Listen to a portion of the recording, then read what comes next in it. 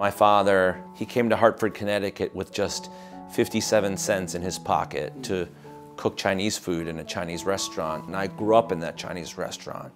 And in one generation, we went from that Chinese restaurant kitchen to the Attorney General's office here.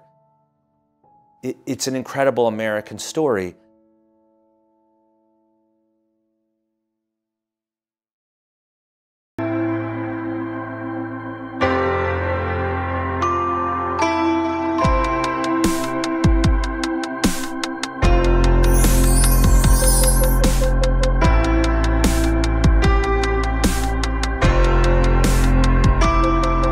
I can't think of 5 lawyer jobs in the world that I would rather have, honestly. Being a state attorney general is not just the best job in state government, it's just one of the best jobs in the law.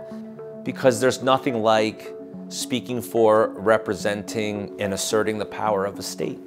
We have the ability to weigh in on and support and move legislation in a way that other elected officials don't because of the platform of this office.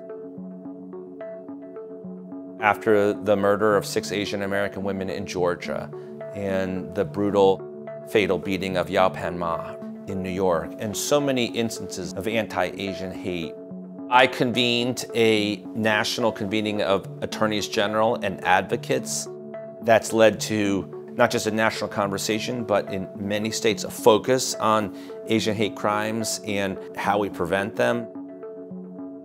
If there's no Michelle Wu, if there's no Grace Meng, if there's no Attorney General sitting in this chair, nobody will care. That's the truth.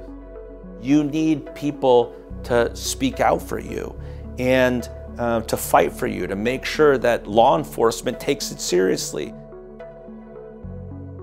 Here in Connecticut, you know, one way to combat hate is to educate people and to get them to understand that we are not other, we're not foreigners, we're Americans. And teaching Asian American history in schools is incredibly important, and we're one of the first states in the nation to require the teaching of Asian American and Pacific Islander. Yes, yes. And so from outside of the legislature, using my platform, using the voice of the Attorney General, we were able to get that passed.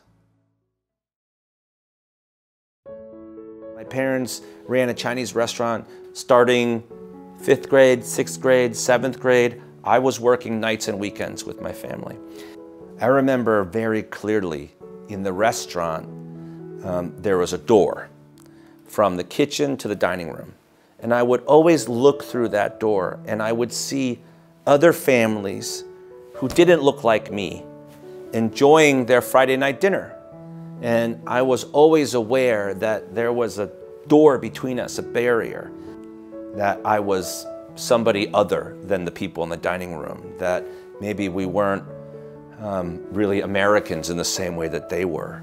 And I think the reason why I pursued public service is so I could get through that door and get to the dining room and actually have a seat at the table and to speak for people like my parents and our family who are stuck in the kitchen.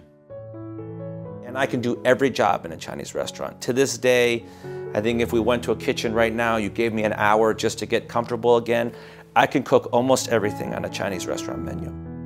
The key here is, again, high heat and quick.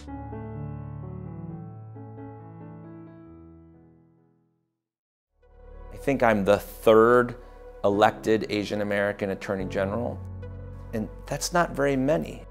In order to have a real voice and real political power in this country is a long road. You know, I've been at it for 17 years, and the voters willing, we have a little more road ahead of us. And by the way, my parents, you know, like most Chinese Americans, came here and grew up reading世界日报. Well, it's the source of news for our community in many respects. So I grew up with Chinese newspapers all over the dining room table, although I unfortunately never really learned how to read Chinese, so I'm a little bit of a failure in that regard. You're with a journalist from World Journal. They want to know, your name and Ba's name. What are the characters? And then I'm Tong伟麟. Yeah, you know that one already. 伟大的伟，麒麟的麟. Yeah. This is embarrassing. I can't do it. So sorry. You don't put that on the video. No. Silent, sorry. I'm just kidding. I'm just kidding. All right, bye, Mom.